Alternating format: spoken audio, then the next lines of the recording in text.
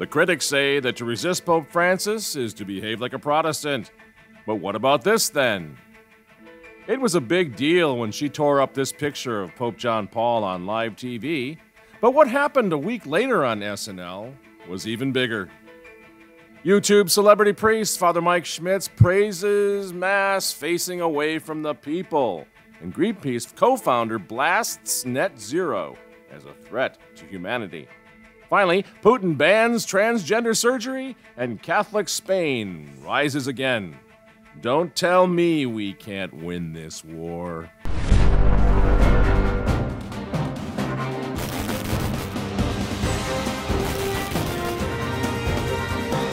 Good evening, ladies and gentlemen. I am Michael Matt, and this is The Remnant Underground. It is summertime, friends. We've got a news flash.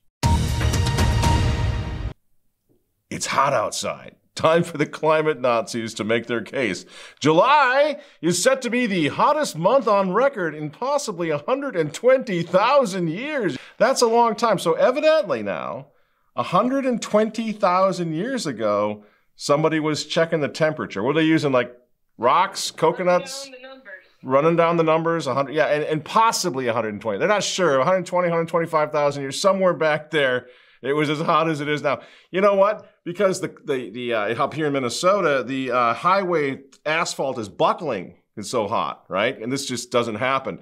So I don't know why I remember 20 years ago driving down 35E, heading north, and suddenly finding myself going airborne because my car had hit a buckled piece of asphalt when it was really hot 20 years ago.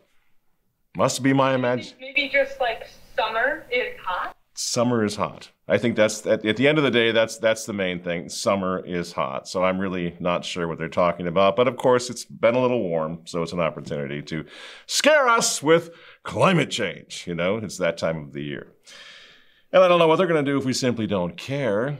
Because at the end of the day, whether it was 120,000 years ago or whatever, I actually don't care. And I truly, truly hope none of you care either. Because the less we care, the less power they have over us. And they're getting away with doing something now. They're going into agriculture and threatening to cut off the supply of food because food is causing global warming. In order to get net zero, first off, we'd have to kill all the animals, including ourselves. It's all completely phony. And so is the campaign against CO2, completely phony. There's nothing to it. It's not a real thing. Trust the science, morons. Elsewhere in the news, I'm looking at the movies now. I see that Barbie is doing pretty well at the box office. You seen that yet, Walt? No, I mean, who cares?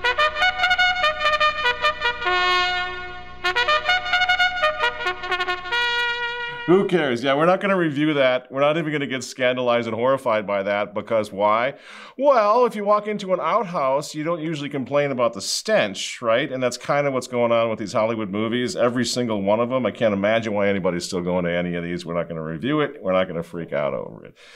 Elsewhere, some sad news, I guess. Sinead O'Connor has gone to her eternal rest. Now, she was the Irish pop singer who just a couple of years after I was out of college, she gained international notoriety when she tore up a photo of Pope John Paul II on Saturday Night Live in 1992. Now, of course, she was born and raised Catholic in Ireland. She said that it was out of protest. She was protesting the child sex abuse among the clergy in the Catholic Church. She didn't have a point, did she? No, never mind. I don't know. And the thing is, interesting thing, and that's about all I want to talk about as far as that particular news story, is the fallout. Oh my gosh. I mean, criticizing the Pope in 1992 was something you simply did not do. And that was pretty much the end of her mainstream career. After that, she wandered around. I think she became a Muslim for a while.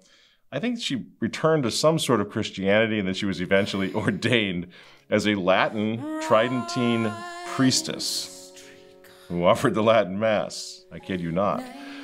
Poor, troubled soul. May God have mercy on her. But what I really wanted to talk about with respect to this story, everybody else is covering, the death of Sinead O'Connor. I guess she was about 56 years old. But what's interesting to me is what happened the following week on Saturday Night Live, just a week later. I don't know, some of you might remember this. There was an incident on the show last week. Sinead O'Connor tore up a picture of the Pope, and I thought that was wrong. So I asked somebody to paste it back together. So we have that picture? There.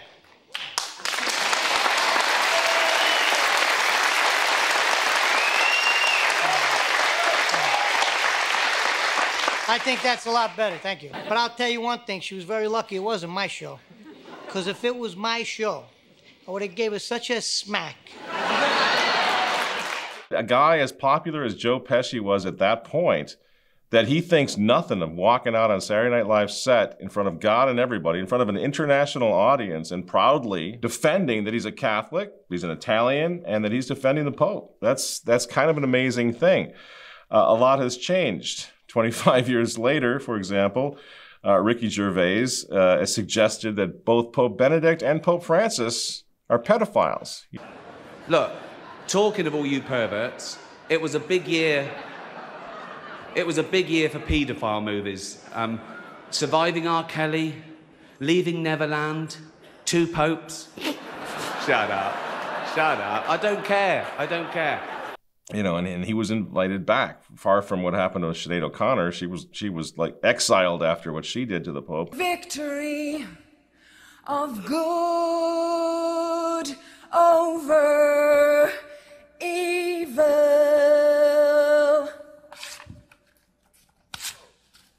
Fight the real enemy. Now let's just think about that. This was only 13 years after Pope John Paul made his famous trip to the Phoenix Stadium in Ireland. He became the first pope. He was the first pope to visit Ireland at all. It was a massive event that they said would permanently change Ireland for the better, that would inspire Ireland, would save the faith, would strengthen the faith in Ireland, right? 2.7 million Irish Catholics came out for that historic event. This was September of 1979. Some of that's on the screen right now. Now, what did it mean? What happened because of that? 26 years later, 26 years after this, Ireland legalized same-sex marriage. 29 years after this, Ireland legalized the slaughter of the unborn, abortion. I think it was shortly after that they elected a prime minister who was a married homosexual, if I remember correctly. Yes. Ireland literally fallen into the sea. What happened to the faith in Ireland? You know, what was it all about then? They talk about the great glorious reign of Pope John Paul, and I don't mean to run him down, but what happened after, other than everything got exponentially worse? Today, less than 30% of Catholics in Ireland attend Mass on a weekly basis. Sunday Mass, obligatory Mass, which they all grew up learning, I would think, was a mortal sin to skip Mass on Sunday. Mass, 91% in 1975, 98% in 1969 were still going to Mass in Ireland. That's almost 100% of Irish Catholics. The percentage of Catholics in Ireland is now just above 70%, but falling. The average age of a priest in Ireland is now 70. What in thunder happened? Now here, for example, is the Catholic Church in San Francisco today, present time. I'm going to show you something from a few years ago. The first, San Francisco Catholic Church today. Check it out. May the grace and peace of our Lord Jesus Christ be with you all. And with your spirit. My name is Donald Godfrey, and for the few who are here, but also the many who are watching live streaming, welcome to St. Agnes Parish. As we celebrate a virtual Pride in San Francisco, today's gospel reading is a keen reminder that everybody stands equally before the table of the Lord. All are welcome. Whether rich or poor, black or white, straight or LGBTQ+, divorced or single, all are welcome here. Now that's today, 60 years after Vatican II. Here's San Francisco in 1961, just a couple of months before Vatican II.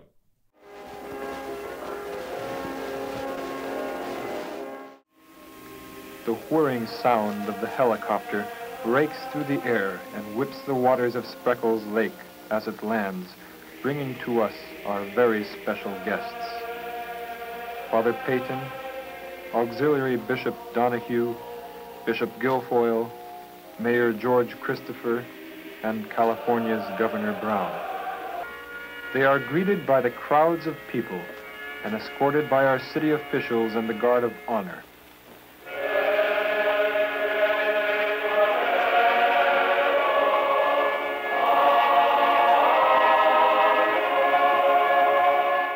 The choir has greeted our dignitaries with the Ecce Sacerdos. They and we are here united for one purpose: homage to a gentle Virgin Mary through the Rosary. Father Peyton's hand is raised in blessing and greeting in answer to the eager outstretched hands waving below. A sea of human souls, a throng estimated at well over 500,000. Indeed, one of the largest religious gatherings ever assembled in North America. That's the governor, the mayor, all the church people, right? The hierarchical figures. 500,000 people coming out to join Father Peyton in saying the Rosary a few months before Vatican II. Pardon my French, but what the hell happened? How did we go from that to what's going on in San Francisco today?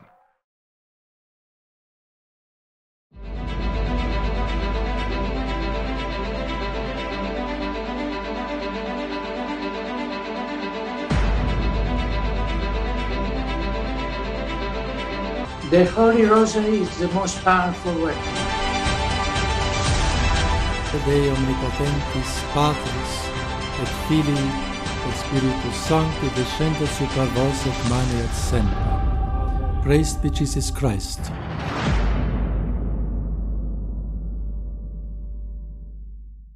So I think there are still, a few seats left. We're still trying to sell the last few seats. I'm going to be emceeing that entire 3-day event.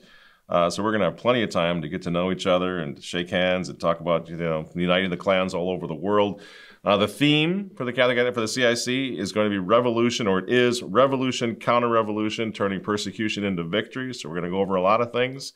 One of the speakers that we have, in fact, is Mark Huck, who's the pro-life warrior who was famously arrested by the FBI and beat them in court. Can't wait to hear his keynote address on Friday night. Really pleased to welcome Vatican journalist Edward Penton. It's a huge deal. And get this, we will be interviewing now, you're hearing it here first, at the Catholic Identity Conference this year, we will be interviewing Cardinal Gerhard Müller. According to the law of God himself, the first commandment, idealism is a grave sin, and not to mix them with the Christian liturgy. And this to put it out, throw it out, can be against human law, but to bring the idols into the church was a grave sin, was a crime against the divine law. Former head of the CDF, one of the top theologians in the Catholic Church today still. He'll be at the Synod. And he is the courageous shepherd. Those of you who are not Catholic, he's the courageous shepherd who, in my opinion, delivered one of the most courageous statements any shepherd has delivered in the past 50 years when on the Raymond Royal show, he said this. Yeah, if they will succeed, that will be the end of the Catholic Church, and we must resist. I just want that to sink in just a little bit. Cardinal Müller is going to be addressing the Catholic Identity Conference. God is good, friends. This is going to be huge, as they say. Now, the conference sold out last year. I'm pretty sure it's going to sell out again this year, especially now. So sign up today at CatholicIdentityConference.com or .org, either way, or just go ahead and scan this QR code right now with your phone. It sent you right to the registration page, and we can get you signed up for this year. We still have a few seats left, and that's for the Catholic Identity Conference 2023. We'll see you there. We've talked about this again and again with respect to His Eminence Cardinal Müller. In a sense, letting us all off the hook when he publicly said, we must resist, right? We talked about that. He said, because if we don't, that they are going to destroy the church. We must resist. So we're going to talk a little bit about this idea that resistance in and of itself is bad. It makes you like Martin Luther. It's really a bad thing. Now remember, we've gone over this before as well.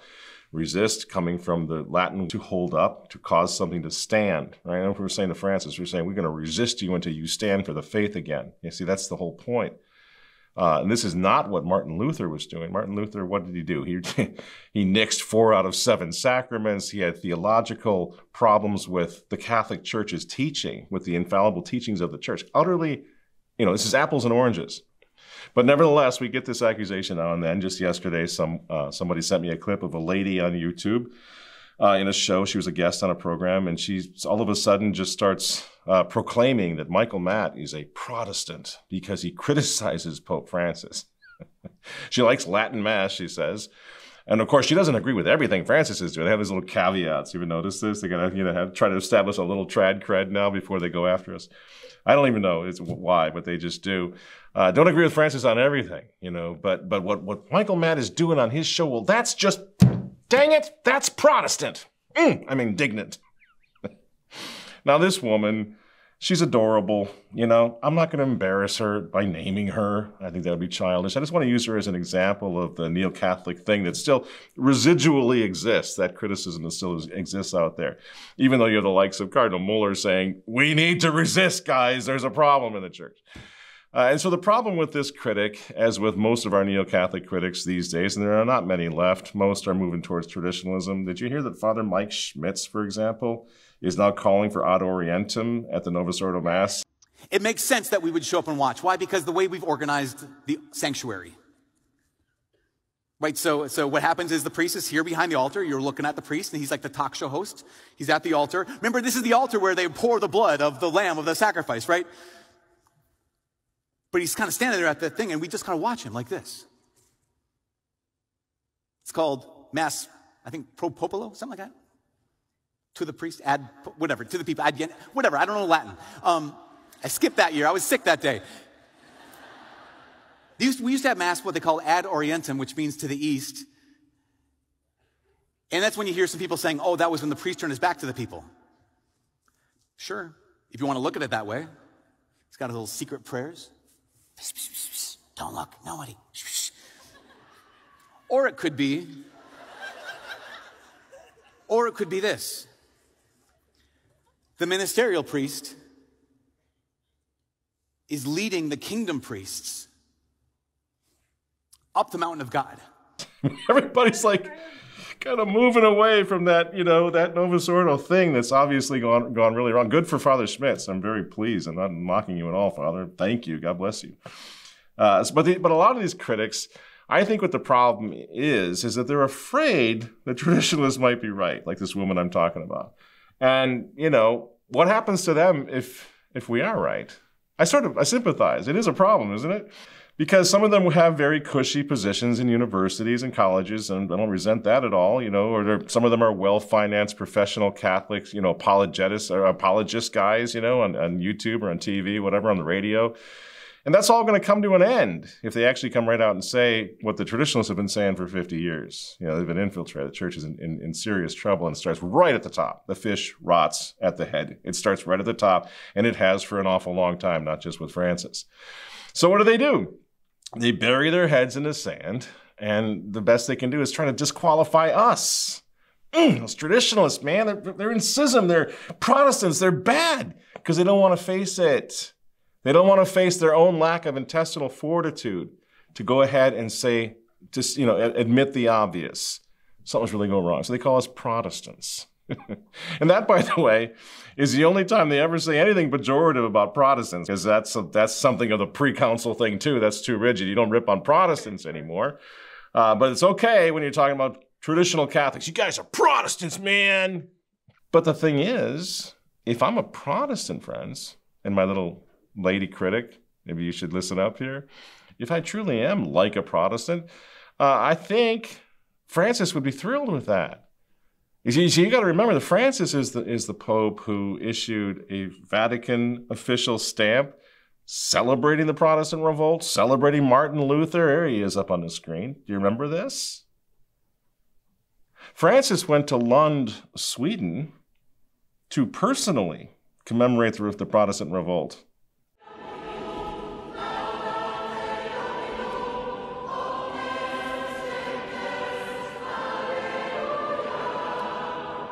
So there he is, hanging out with guys and gals dressed up like bishops. even wrapping one of them up, this lady archbishop, wrapping her up in a great big papal bear hug. I'm Antje Jacqueline, I'm the Archbishop of the Church of Sweden. Okay. What does this mean to you, that Catholics and Lutheran are getting together? Oh, this is a wonderful day that we finally, after 500 years, for the first time ever, can jointly commemorate the Reformation together on a global level. That has never happened before.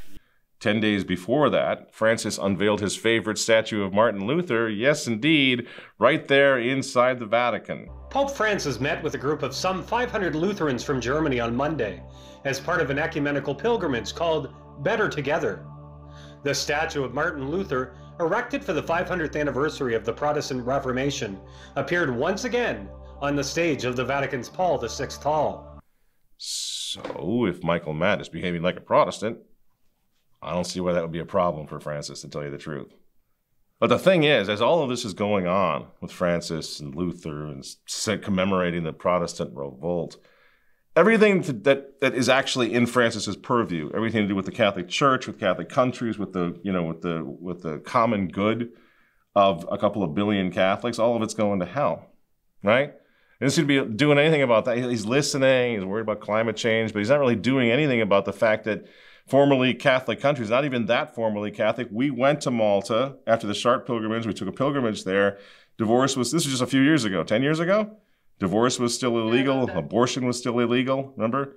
And it's just been going downhill so fast under Francis, to the point now where in Malta, Catholic Malta, which remember saved Europe once before, we had kind of hoped it might save Europe once again today, but now they're putting people in jail for defending Scripture and God's law on sexuality. Last year, I was invited to share my story on a program and answer questions about so-called conversion practices. And I mentioned an organization as well that supports men and women who leave LGBT, and an organization that promotes biblical sexuality. And 3 people reported me to the police in Malta, claiming that I was breaching Chapter 5, 6, 7 in Maltese law, which says you cannot advertise so-called conversion practices. I exercise my right to be silent, and the police press charges against me. If I'm found guilty, I could spend 5 months in jail, or I could pay a fine of up to 5,000 euros in Malta just for really exercising my freedom to be a Christian. Think that's going to stay in Europe? It's going to come here. It's going to affect every single one of us if we don't get serious about standing up to what's happening in Rome, in the Vatican right now. Because I'm sure Francis is looking at that guy, the poor guy in Malta, and he's going to jump in and defend him, right? Let's check in and see what Francis is saying about that. Per favore, rinnovo il mio appello ai responsabili delle nazioni perché si faccia qualcosa di più concreto. Wait a minute, stop the tape. Let's just play a little game, shall we? What do you think Francis is about to say? What do you think Francis is about to call upon the leaders of the nations to do? He's going to call on leaders of the nations to do something. What is he calling on them to do? Do you suppose it's stopping abortion? Maybe calling for an end to the castration of the world's children? Maybe he's going to call for that they stop jailing defenders of Holy Scripture in Malta. Maybe? Let's check and see what he did call for. Limitare le emissioni inquinanti è una sfida urgente e non si può rimandare.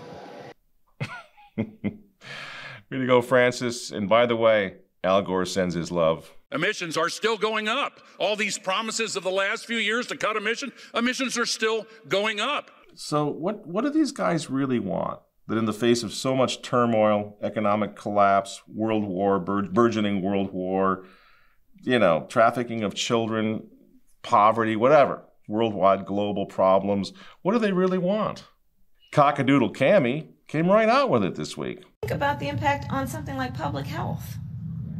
When we invest in clean energy and electric vehicles and reduce population, more of our children can breathe clean air and drink clean water. So all we have to do is reduce the population, get rid of some kids, and then we can all be happy. These people have commissioned themselves to save the planet, the biggest morons in the world today. They're going to save the planet, and we're supposed to go along with it. First it was their wars, then COVID, then their jabs, and now it's climate terror. The oceans are boiling. Trust the science, morons! All of this, well, they're also telling us that we should really be afraid of public enemy number one, Vladimir Putin, who continues to terrorize the planet with moves like this. Here he is. Last week, Putin signed a bill that bans sex reassignment surgeries and medical interventions associated with transitioning in Russia. The evil, bad, scary, horrible monster Putin said he's seriously concerned. And they asked him why he's doing this. He said because he's seriously concerned about what he calls the, quote, Western transgender industry, which has promoted an increased number of gender reassignment surgeries here in the States by 50 times over the past 10 years. He calls this a path leading to the degradation of any nation. And he says that Russia doesn't want to have anything to do with it.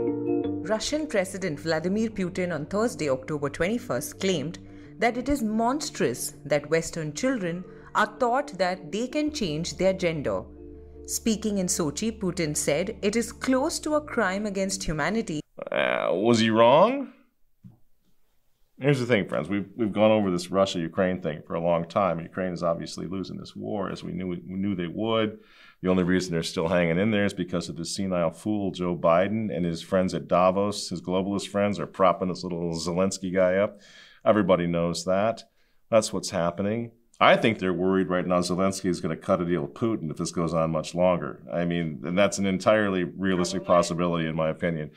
But in any case, if you still think this is all about, saving Ukraine and all of that, if you're afraid of Russia, I would recommend that you stop supporting war with Russia in Ukraine, Biden's war. Because right now, let's face it, the U.S., just like Ukraine, is no match for Russia on any level. Think about it. We are in a moral and spiritual freefall in this country. Well, Russia seems to be recalling the very stuff for which, historically speaking, people have always been willing to die. We've shown you this. There's a lot of propaganda films coming out now showing us what the notion is, what Putin has as an ideal for Russia that he thinks is going to work. I think we showed you this one last year, but I want to point something out. Take a look at this film.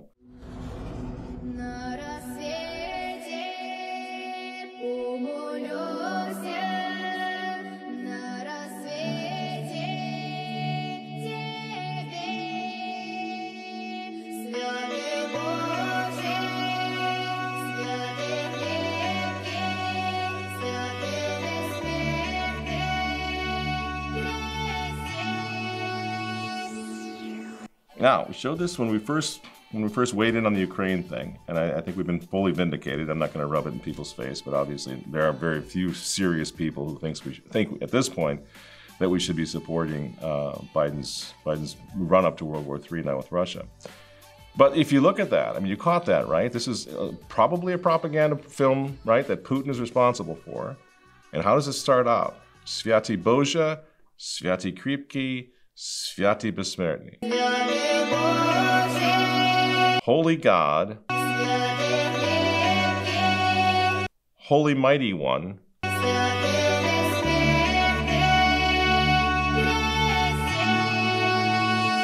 Holy Immortal One, sung by a beautiful young Russian lady. Now this comes straight from the Russian Orthodox liturgy. I need you to ask yourself, why would that be? How could that be a serious problem for us here in the States, that they're using the equivalent almost of the Kyrie in the Latin rite to promote Russia? Can you imagine them doing that here in the United States of America? And I know some of you are going to say, yeah, well, that's Russian propaganda, man. Stop falling for it. Okay, fine. It probably is. Looks like propaganda to me, straight out. But here's the question. Propaganda for whom? Who's this appealing to? Who's this seducing? Americans? Are you kidding me? We don't identify with that anymore. We don't identify with holy God, holy immortal one. We don't have any idea what that even is.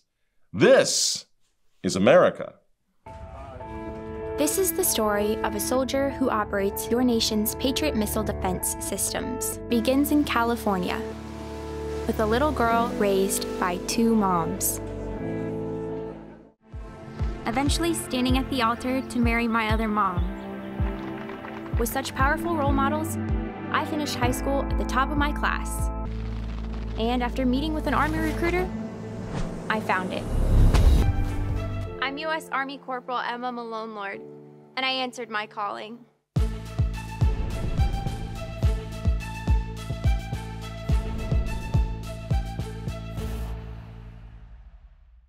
So I would ask you again, why is Putin putting out propaganda films like this? Meant to seduce whom?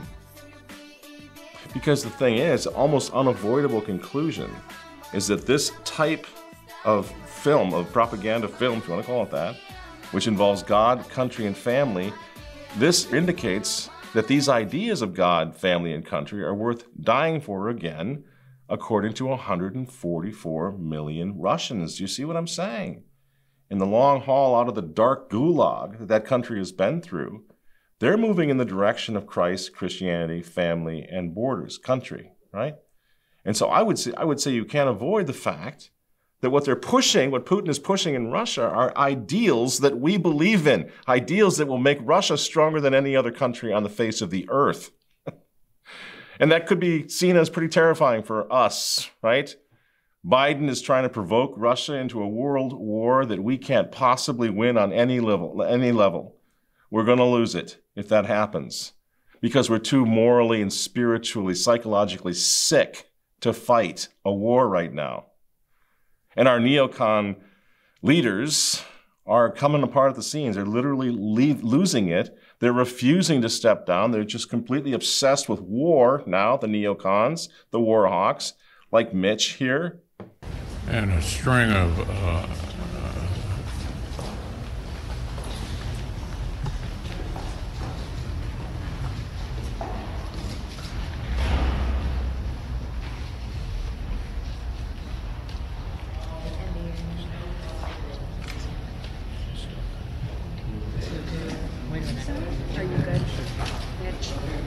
Okay, Mitch? Anything else you want to say, or should we just go back to your office? Do you want to say anything else to the press? Go back. Go ahead, John. I'll take that. Let's go back to you. Go ahead, John. This poor guy. Somebody, help him to retire. What are we doing here? It's like abuse of the elderly on so many levels in our country right now. And while that's happening in the state, our spiritual leaders in the church are obsessed with climate change. Si stanno sperimentando qui e in molti paesi eventi climatici estremi. We got to resist this, friends. And this isn't the end of the world. It's happened before. We need to stop babying ourselves so much. The Catholic Church is an institution I am bound to hold divine, writes the great Hilaire Belloc.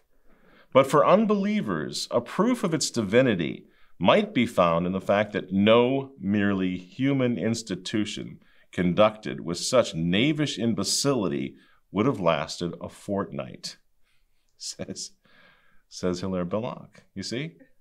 Going back for a long time, like we always say, the church is divine, the church is human. The human element of the church has been populated by lunatics in the past. And that's what's happening right now. Francis is orchestrating knavish imbecility such as the world has never seen, and you don't have to be a traditional Catholic to see what's going on. And we need to look no further than the late Cardinal Pell, who said that his pontificate had been catastrophic. And this synodal process, this synod on synodality, which is going to take place in October, Cardinal Pell called it a toxic nightmare couched in neo-Marxist language. But this doesn't change what you and I believe. Everybody's freaking out over this synod on synodality where they're going to listen. But you know what, friends? Here's the thing. As we go into this, my priest just said this the other day. Such a great priest, diocesan priest. He says that, you know what, at the Synod they can say whatever they want.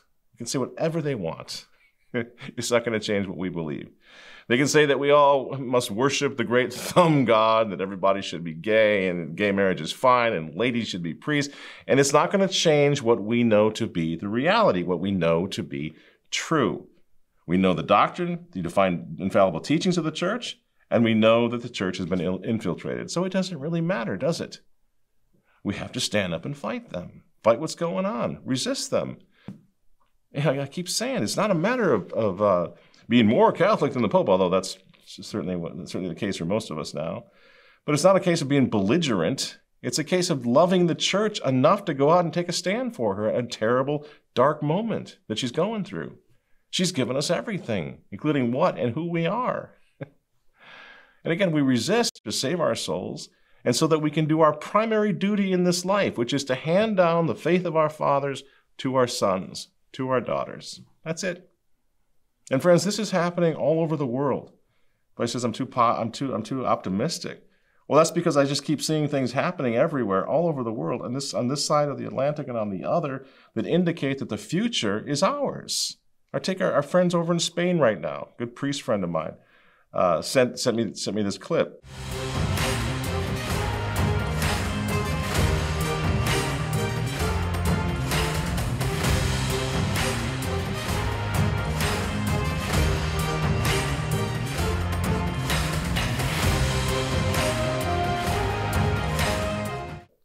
They've established the pilgrimage of Our Lady of Christendom.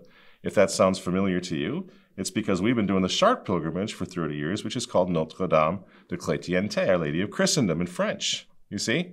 So this is an offshoot in Spain. It's an offshoot of the Chartres pilgrimage in France. So this year I saw some of the Spanish guys were walking with the leaders of Notre Dame de Chrétienté, so they could see how it's done. They're learning the ropes because they're taking that pilgrimage and they're bringing it into Spain right now. So I met with them doing that. It was good to meet them. And what you're looking at now are the pilgrims at the final Mass. What you're hearing is the Adoro Te Devote, composed by St. Thomas Aquinas 800 years ago. It's being sung by young people during the distribution of Holy Communion. They're all receiving it on the tongue, as you can see. Some 1,500 of them, Spanish traditionalists, the vast majority of which are young families, children, young people. You see? Listening, hearing the Mass, celebrated according to the traditional Roman rite, which dates back to apostolic times. And this is after Traditionis Custodes, the attempted crackdown on Latin Mass. Friends, this is just the beginning over there in Spain. It's another major Latin Mass pilgrimage is springing up and happening right now in Europe, and there are going to be more. This one in Spain gets bigger and bigger every year. As we said, the one in France this year was 20,000 strong. In other words, the Catholic faith is rising up from the ashes of this modernist revolution that we thought was invincible not very long ago. And it appears that there's nothing anybody can do. No human being can do anything to stop this. People say you're wildly optimistic. Really? Am I? Did I mention that at this year's Catholic Identity Conference in Pittsburgh, we're going to have speaking to us 2 bishops, 1 archbishop, and a cardinal of the Catholic Church? Let me ask you, did you ever see that coming? I didn't, but God obviously did. And we've come a long way from the basement chapels that I knew when I was a kid. And that's simply from hanging on to the old faith, not being intimidated, not giving up on it, refusing to be bullied into abandoning the faith. And we've been saying this for a long time. Wait, anticipate the good bishops. A lot of them are going to start waking up. Many of them are going to start waking up. Some of them already are. Some of them are literally standing with us. So it's time for us to make good on that promise that I've said down here so many times. Your Excellencies, Your Eminences, stand up, lead us, and you will find in us, traditional Catholics, the best defenders, your best defenders in the world today. We're with you. Just lead us. Because there's a war to be fought, and we need to fight it. So please, friends, don't tell me we can't win this war. We're winning it already, just by keeping the faith today, so that our children will be able to take back the buildings tomorrow. That's the way it's going to work. Why? Because Christus vincit.